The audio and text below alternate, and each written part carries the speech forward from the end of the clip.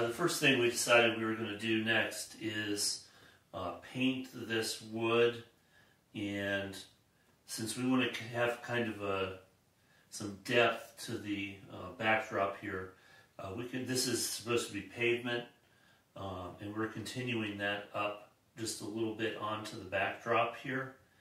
And in the meantime, we decided we're not going to paint anything up here until we decide if we're going to use a print and blend it in, because I would hate to have clouds that were cut off and have to basically start over with that. So we're just going to leave this as is, even with the white showing through for now, except for the bottom here where we're going to try and continue that look of this pavement off of the layout. So the next thing that we also decided we need to do is get the ballasting done on these two tracks, which I'm about to do. I'm going to set it up the same way I did over on that end of the layout. I'm going to take some of this painter's tape and I'm going to fold it over, and the folded over section will stick up to the top, and I'm just going to kind of come along the edge here to make sure the ballast stays up here. Again, when we did our first round of ballasting on the town side of the layout, we had trouble with the ballast falling off and we couldn't get it to stay where we wanted it. So it's easier just to get it in here like this and then reshape it.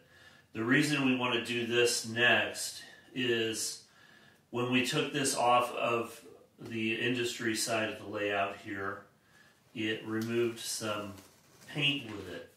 Also, just with ballasting with the glue, it's going to leave some staining going down. So since we've only done a base coat at this point, before we finish it off, we want to make sure we have all of the ballasting along the stuff of this color finished. So that's going to go all the way down to our bridge on this end.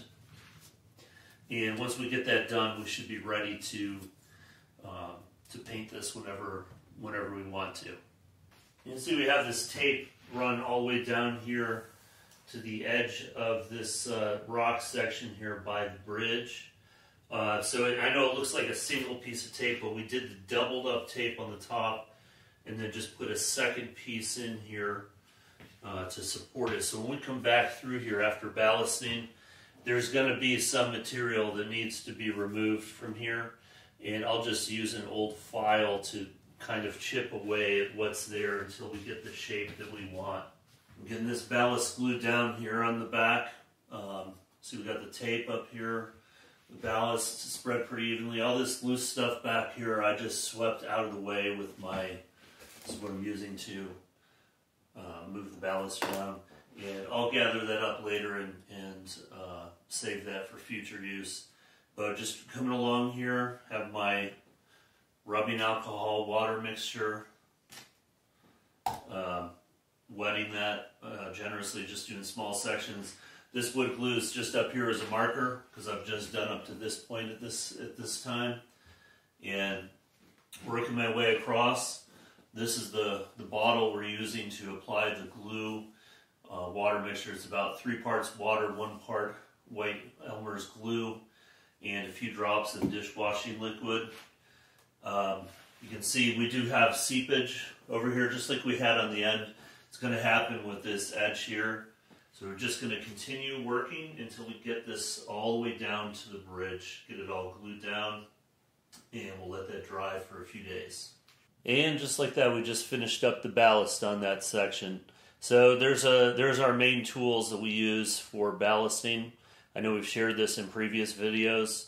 A lot of people aren't fans of that sled, but it does do a good job of applying the amount of ballast you need between the rails. So here's what it looks like from this end of the layout. So we've made it all the way down there. We personally decided not to do turnouts. What we do is, see, we made it all the way down here to our, whatever we decide is a bridge here. We do along the sides of the turnouts, but we don't actually do in the actual turnout section. I know you can do it, but I mean, turnouts are so expensive that someday when we build a different layout, we're going to want to probably reuse these. and I don't want to have any issues. So like I said earlier, all this loose ballast on the back, I just kind of brush that out of the way, and I'll collect that once everything is dry here for use in our next section. So we're going to kind of wait for this to dry a couple days. You can see where the glue is coming down a few places, that mixture is coming down a few places on the edge here. It's exactly what happened on the other end, but in the end, the final effect was good. The ballast stuck. So we'll come along in a couple days. I'll take the tape off carefully and use an old file to kind of profile that edge how we want it. And once this is done, then we can continue with the rock treatment, whatever we decide to do with the paint along the whole thing here.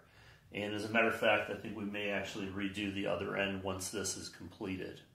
So thank you guys for watching. If you haven't hit that subscribe button, make sure you hit that subscribe button, and we'll see you guys in the next one.